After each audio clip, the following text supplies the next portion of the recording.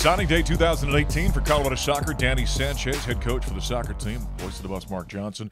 Before we get to talking about the 8 newest Buffaloes you've got, certainly it was a good season for the Buffs. I know not getting to the tournament was disappointing. Give us kind of a postscript, if you will, on the campaign. Well, like I said before, 335 Division I teams, only one's really going to be happy at the end. So That's right. We were a little disappointed, maybe a little earlier than would be, but 16-game unbeaten streak, and if you count 5 at the end of last year regular season, 21-game unbeaten streak regular season, which is a fantastic accomplishment. School record for goals, nationally ranked for 6 or 7 weeks. So it was a very good season. Unfortunately, things didn't fall our way at the end, but it doesn't take away from the season as a whole. A year like that, does that help when you start talking about recruiting? You know, we have to recruit so far out, but it doesn't hurt. And I think we're on a trajectory of consistency of 13, 14, 15 wins over the last 5 of the last 6 years. So people know our quality, and they're excited to be a part of it. This process is coming much earlier. Normally we'd be sitting here in February. Does that change the approach to how you're doing Not things? really, because most of these players have been committed for a while. I think if down the road maybe a little bit as they're kind of pushing the recruiting timeline back. But for us, you know, February, November, September, December. I'm available for you and Eric and everybody whenever. As long as they get here, that's all we care about. Exactly. Let's talk about the newest Buffaloes. Jade Babcock-Chai, 5'5" midfielder from Del Mar, California. Yeah, Jade comes from the Surf Soccer Club, which produced a player, Taylor Corniak. She's not bad. She's done pretty well for us. So Jade's a two-way midfielder, very clean on the ball, and you'll hear this a lot, but a very good student, high-end student. So she'll help everyone, Chris Livingston, everyone down in academics. They'll appreciate having her on the program. But clean on the ball, reads the game well, plays at a high level, plays for a great club team, and we're excited she's a part of our program.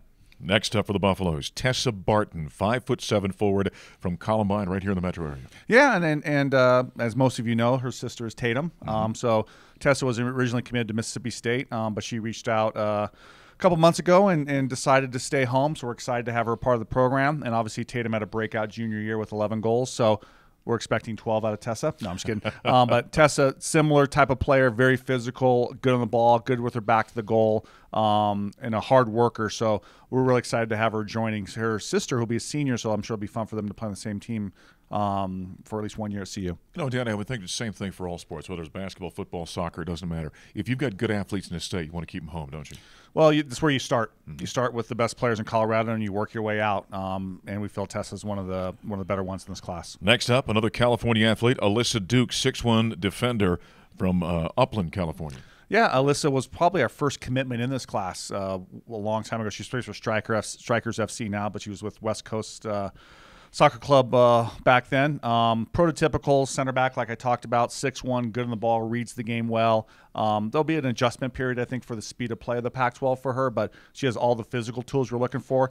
I don't know what your GPA was in college. Not very well. But I think if we combined ours, it wouldn't reach her 4.7 GPA and 35 ACT. So once again, Chris Livingston and Chris Hallett will love her down in the Herbst Academic Center. But we're really excited to have her be a part of our program. Is that you're making it a point to recruit athletes smarter than the coach? Is that the idea? That's not saying much, Mark. That covers 90% of the student athletes out there. But they'll be really successful in the classroom and on the field for us. Outstanding. Next up, Kyla Ferry, 5'8" forward out of Phoenix, Arizona. Yeah, obviously we dipped back into Arizona, you know, me and Jason's hometown.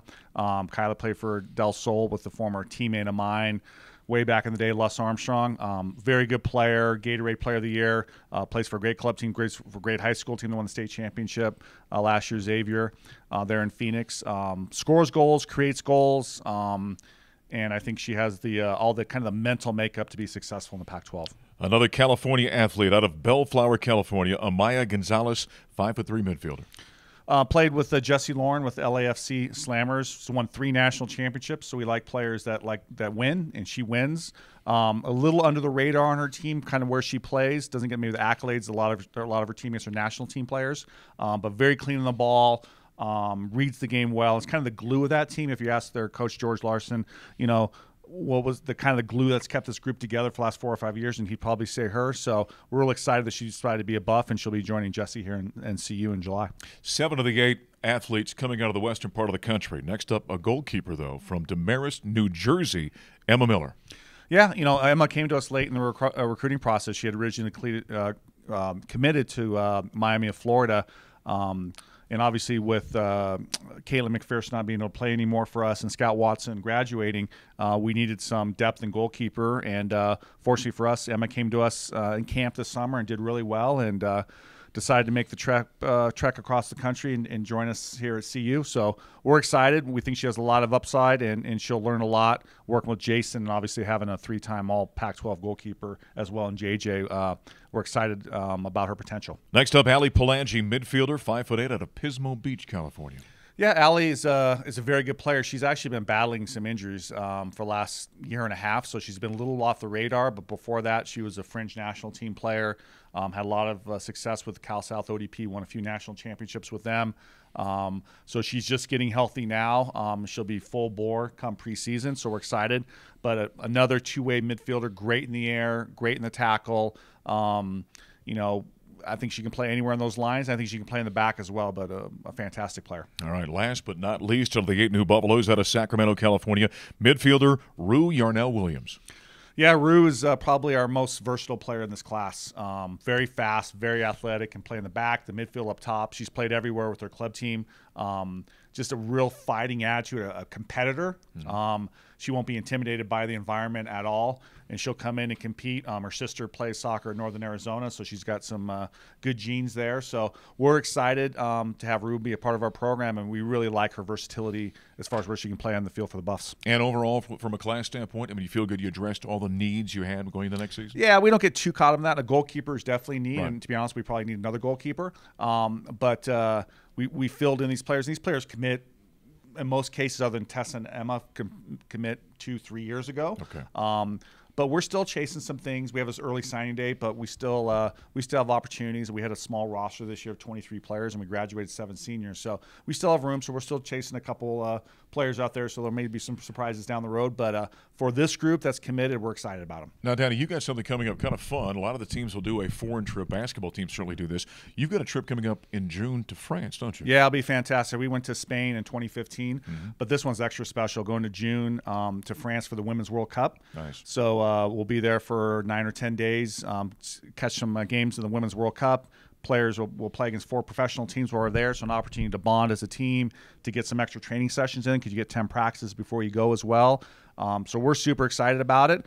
We are soliciting people to help the cause because it's an expensive trip. Looking for partners. Yes, looking for people who want to invest in our talented young student athletes. But we're excited to get there as a team and as a staff and to really bond and play some good teams, but really just absorb just a different culture, and the fact that the Women's World Cup's there is just a bonus. Well, that's outstanding. Anybody that would like to come alongside the soccer program, just call you here at the Champions Center. Yeah, right? yeah. If you pay for your trip, and then you pay for another trip, then you can hang out with me. That's really priceless. Oh, that's unbelievable. So if you come together like $8,000, Mark. You can hang out with me for a week and a half in France. What an opportunity! Who knew? Give Danny a call and right along. We'll find you a spot. I like it. Well, congratulations on a great season and a great looking class. Thanks, Mark. Appreciate it. All right, Danny Sanchez, CU soccer coach here. We got 8 brand new Buffaloes on board.